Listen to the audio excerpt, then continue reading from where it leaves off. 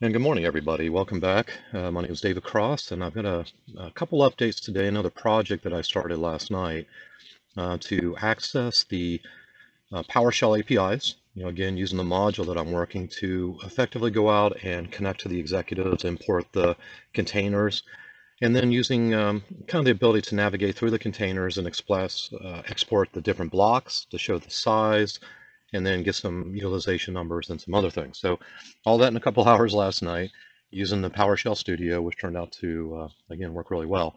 So one of the templates they provided was this container, which is a Treeview and then a Listview type function. So I built in a tab control for the blocks, the devices, and then I'm going to work on some other things for the container policies.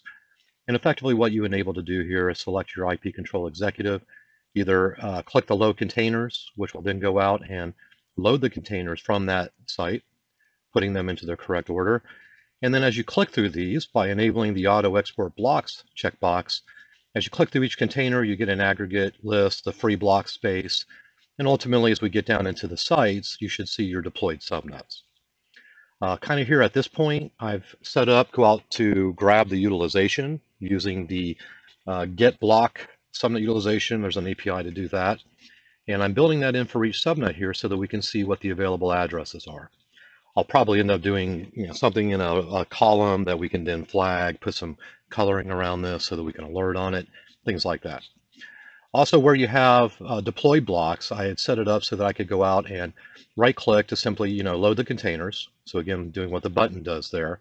But then also, as you get into the sites where there are deployed subnets, to quickly get the exports by the container.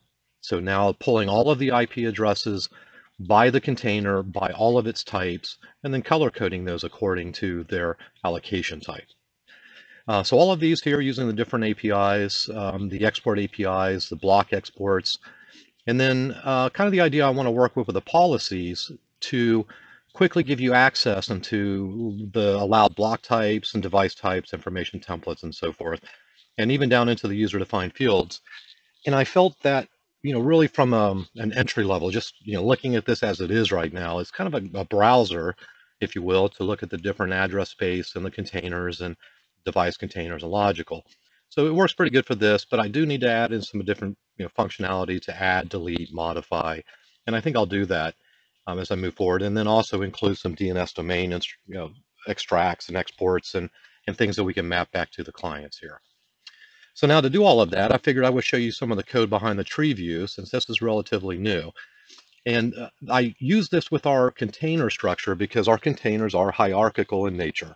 They have a concept of a root node, and then it has a parent, which is a child of the root, which also becomes the parent of the child, and so on and so forth down the list.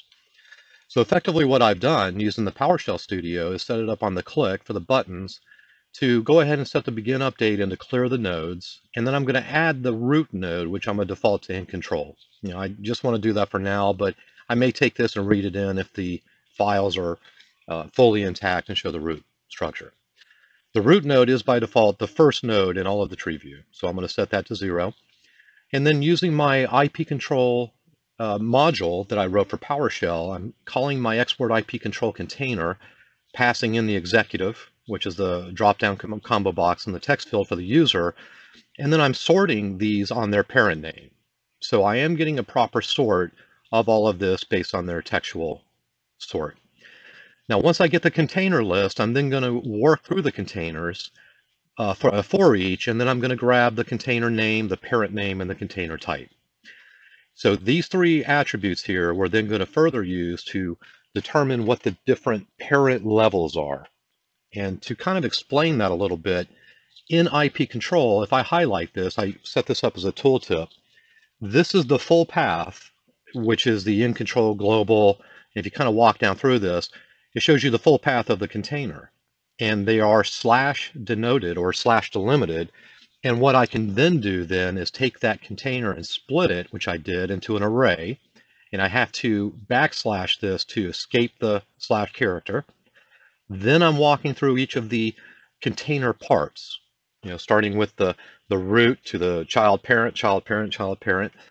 And then it's evaluating each of those and looking for, using a find, within the tree view and the nodes, that particular container name and to tell it to do it recursively through the whole tree, through children.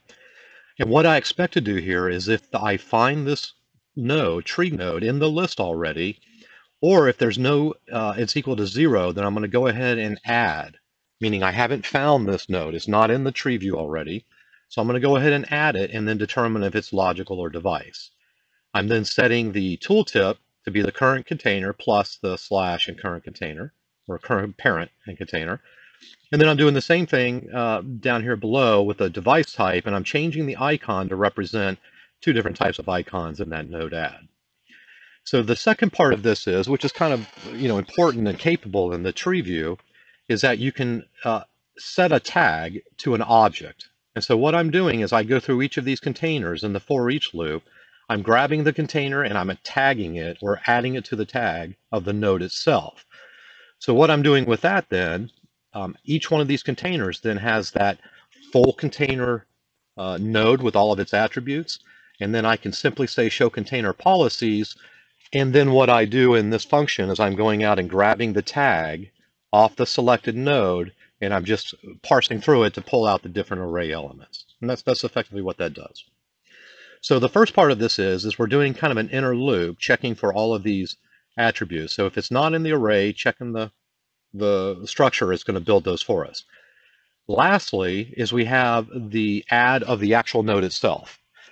And so what we do here is we set the parent from the tree viewed nodes. We're going to set the parent to find the last element -1. So the last element we know in the full path is going to be including the container that we're working on currently. But the new parent, we want to be one less of the end, which is effectively the last element.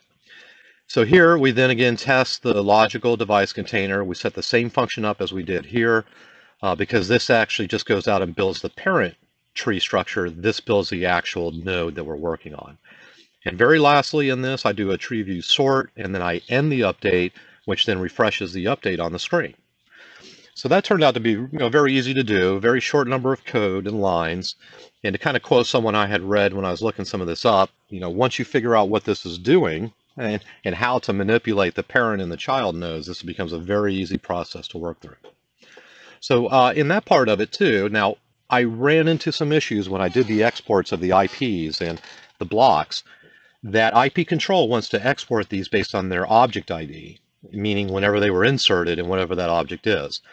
So what I would have then, whenever I would do like an export of the devices or the containers, is I started to have addresses that were in their device ID equivalent and not in their IP sorted range. So a couple of things that might help you along the way if you're dealing with IP addresses, especially in PowerShell. I did find a couple links out there for one that gave me a good conversion utility for converting the IP to a decimal. You basically pass it in as an IP address. It gets the bytes, and it basically gets the byte address bytes, and it then converts it. So it reverses it and converts it to an integer, which provides us the IP decimal, which we can then use as a sort.